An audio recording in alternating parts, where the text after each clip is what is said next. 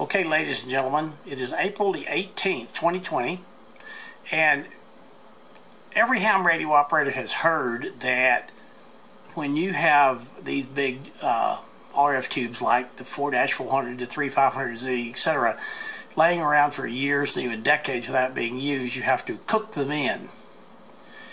Well, I'm going to show you something that I do not have the answer to, as I'm making this video. But just recently I bought two of these beautiful 4-400s, and I plugged them into my amplifier that uses a pair of them. And you can see on the right, the one that's blue is not working properly. It lights up beautifully. You can't tell anything wrong with it. There's nothing rattling around inside it. It looks brand new.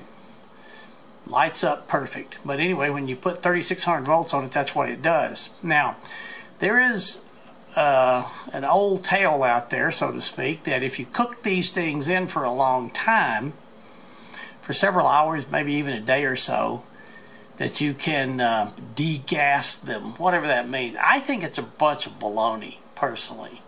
And I'm going to say that right up front, and I hope I'm wrong. I don't know the answer to this yet. Now, I'm just showing you a picture on, I'm holding my camera up in front of my monitor right now. That's all I'm doing, just to make this easy. Okay, now right after this, you're going to see a video, a very short video, I mean like 10 seconds long, of what happened when I plugged this tube on the right into a amplifier that uses just a single 4-400 or a single 3-400Z. And it lasted about 2 or 3 seconds, and then it blew the fuse. So you'll see the result. This was instantaneous, by the way, right here. When I applied the high voltage, there was no delay. It was there, and pretty scary. Okay, after I cooked it for probably an hour and a half or so, what you'll see in the next video are the results of the hour and a half cook. And what you're going to see right after that one is the one that I'm going to show you here in just a second when I take you to the basement.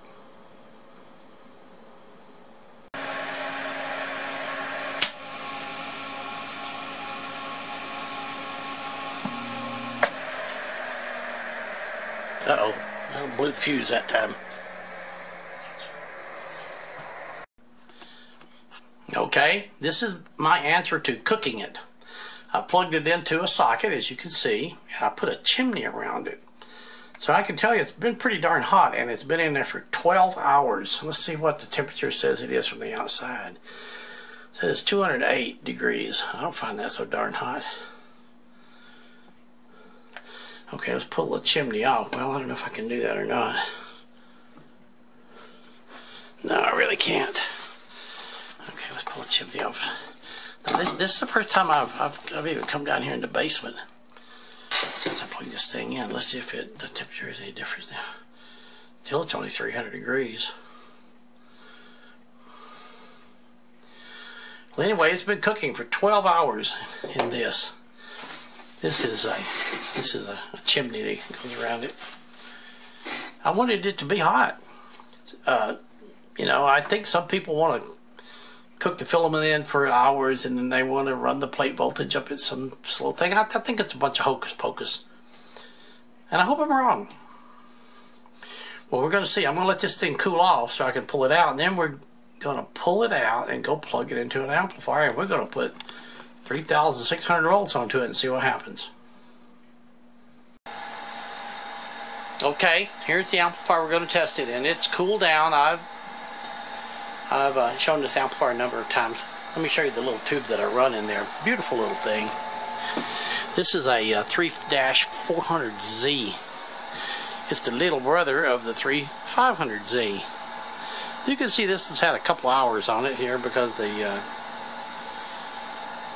logo is just about gone, but it doesn't have any shadow from the plate onto that dome-shaped piece of metal down there that's got the serial number stamped on it. Now this is still a very, very good tube. It's, you know, buying a tube is a real pig in the poke, as they say. Now this one's in beautiful, true, new old stock condition. But anyway, okay, now that I've bragged on that enough, That's what normally runs in there, but I can run a 400 in it too. The only difference is the way I've got it strapped. The grid current's going to be measuring the combination of the grid and the screen current, but that's pretty much irrelevant. I have not turned it on. I'm a little anxious. What's going to happen? Let's power it up. Okay, there it goes.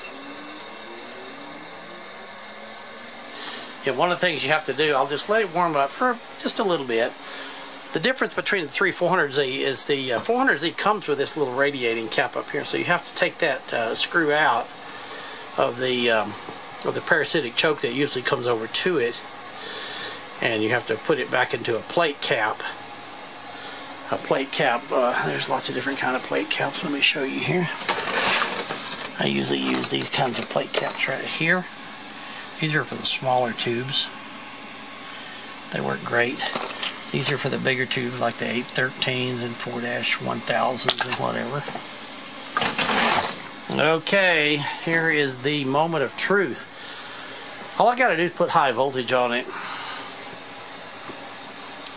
So what I'm going to do is just simply key this thing right here. When I press the PTT, press the top switch here, it's going to come on.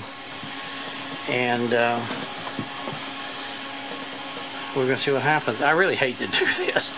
I don't like doing this. This makes me nervous. But I'm going to say it once again. I've heard for decades that, you know, from the old guys, and I got a lot of respect for the old guys. I guess I'm one of them now.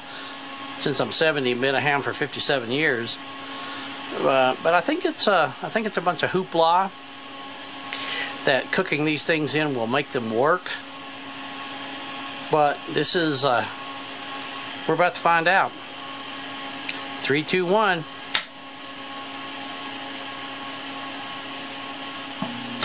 Yep, see that? Didn't work, did it? Sadly, it did not work. I'm going to do it again. Oh shit, it blew the fuse again. Sorry. Blowing the fuse is a pain because I have to pull the chassis up because I got 2 screw-in fuses right there. Okay, I am satisfied from here to eternity that cooking tubes is bull. It doesn't work. If your tube, when you plug it in, if it glows blue and does all this weird stuff, then just get rid of it and don't waste your time cooking it for another 12 hours. That is my conclusion. I'm disappointed that it's true, but so it is. Stay safe in these times, and thanks for watching.